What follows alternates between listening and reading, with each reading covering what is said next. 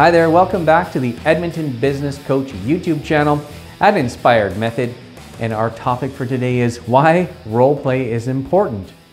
Here's a quick quote from Henry Ford. Be ready to revise any system, scrap any method, abandon any theory if the success of the job requires it. I just wrote a quote like that on LinkedIn today. Like, don't finish the book if it's boring. Don't settle for less. That's basically what that's saying. Switch, figure what you need to get you where you want to go. Don't buy into that sunk cost fallacy. Yeah, that's kind of interesting. Really good. Yeah. Now, here's a quick statistic from HubSpot, one of my favorite places to go for great information. Around 3 in 4 organizations use classroom training as their primary way to train salespeople. That's kind of cool. Yeah. I like that. Here's a quick story for you. The best in the world train and get coaching. The best in the world train and get coaching. Yeah, think athlete. Yeah, athletes. Every one of them. And not only athletes, but singers. Top businesses. And businesses, yes. Apple, Amazon, Google, Facebook. They were all taught and trained and coached by one guy. We'll talk about him in another time, but they had the same coach. If there's a book out there, it's called The $1 Trillion Coach. You should read it. Oh. Now, why should your team be any different if you expect to get top performing results? Mm-hmm. If it's good enough for the best in the world, it's good enough for you. So, Karen, what are some questions people might have about role playing? Okay, how do most people react when others are abrupt on the phone? Ooh, everybody loves getting on that call, especially with, just getting angry and upset. And, when someone else is salty on the other end of the phone, you're like, wow. I don't know what happened to you this morning on your drive in, or maybe you need some coffee or some happy pills. But wow, it's just very disturbing when someone's abrupt on the phone. It's just not nice. Like, hello. I had somebody, I was doing some cold calling the other week, calling back some people from our business boot camp, and called them, and this was how they answered the phone. Yeah. And they came to our business boot camp of their own free accord. Yeah, exactly. Wow. And that's cold, so man. Not the way to answer the phone. So I just put on a smile and said, hey, this is Trevor from Inspired Method Marketing. And, First tip for you. Do you remember, you might have seen me at the business boot camp. Oh yeah. And then it was, Softer. different from there. Yeah. But don't answer the phone like that. Pretend you know that other person. Right? Seems so logical. But the most logical things just go out the window because people get so caught up in their own thing. Yeah. So will most people react negatively if the tone is abrupt? Most people, yes. Oh, yeah. Most human beings will respond the same way. They will be a mirror of the way that you respond. Even the best people will respond negatively. True. Wow. That wasn't a slice or anything towards me now, was it? No, I meant myself. I'm the best people. Yeah, you're the best people, and sometimes I'm a little bit salty, right? Yeah. You'll just sink to that, lower level for sure. That's right. So, anything else? No, I mean, that's pretty self-explanatory. Yeah, I know. Again, logical, right? Why should you smile when on a phone call? When you smile on a phone call, people can pick up on the tone. I learned this the other day from one of the books I've been listening to, Never Split the Difference. Oh, yeah. Very good book. There is this 7-38-55 rule. 7% of communication is what you say, 38% is how you say it, 55% is in your body language.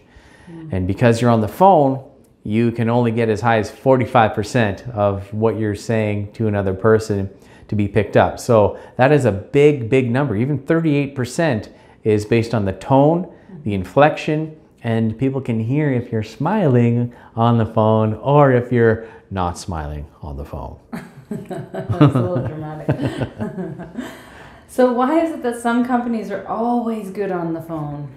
Why is that? Well, they've probably come to the Edmonton Business Coach. Yes, they get coaching. And they've practiced. Yes. Right? They've been coached. they've practiced, and they get better at it. So usually the companies that are the largest with the biggest teams, you'd think maybe the quality would suffer and go down, but no, those are the people that actually get it right because they train. They do it again and again until they get it right. Yeah. And they have somebody listening in on the calls to make sure that they're doing it right. Yeah. So, and if there's something that's going a bit off, they can, stop them and say, hey, you know what? This is how you reacted in this call. Stick to the script, go back to this and try that again. Okay? So there's always the continuous coaching that's going to help them. Yeah. Why is it ideal to have 3 people in that role playing together?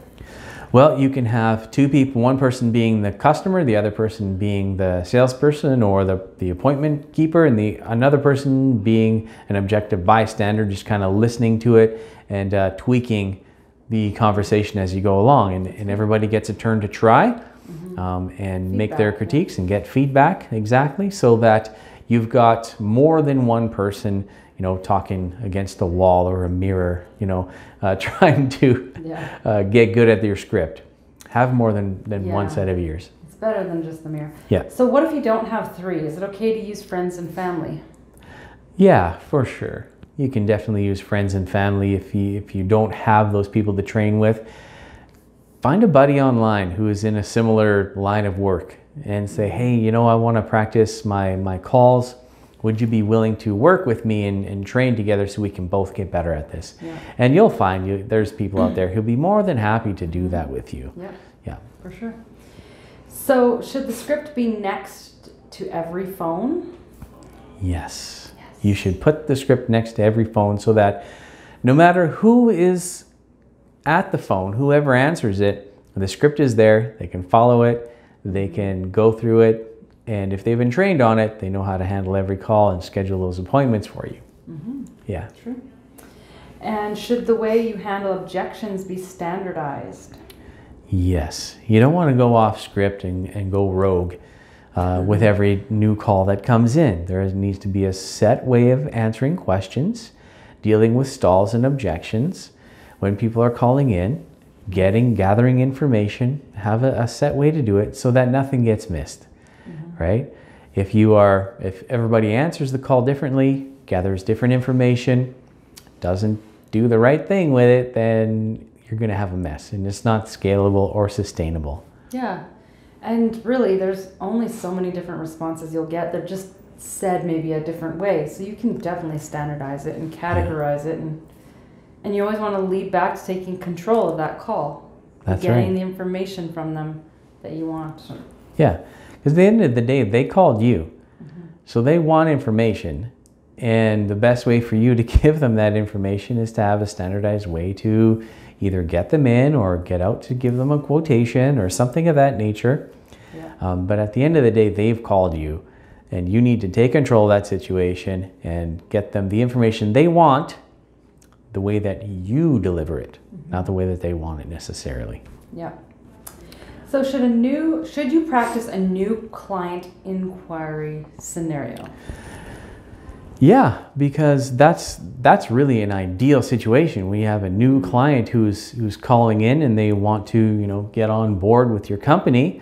You don't want to be acting like you don't know. This has never happened before. Yeah. Oh my gosh, I don't know what to do. And they can tell. Yeah. Oh, they can tell. I don't know what to do here. I'm not sure who are you? What are you calling from?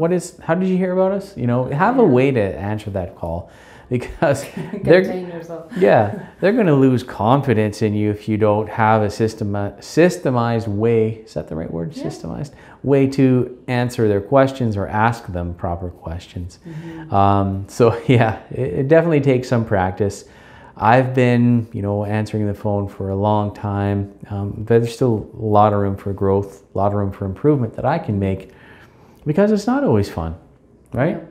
It's fun when people call me and they're like, yeah, I'm looking for marketing help. I'm like, yeah, absolutely. Oh, where'd you hear about me? Where'd you hear about me? Tell your friends, right? But making the outbound call is a little bit of a different story. It's a little bit more, okay, I just have to realize these people can't hurt me. Worst they can do is hang up, and then I'm just going to call them back till they cry, buy, or die. And that's just the long and short of it. So. Awesome. Well, thanks so much for joining us here on YouTube, your Edmonton business coaches at Inspired Method Marketing. And don't forget to subscribe, like the video, and we'll see you on the next one. Bye.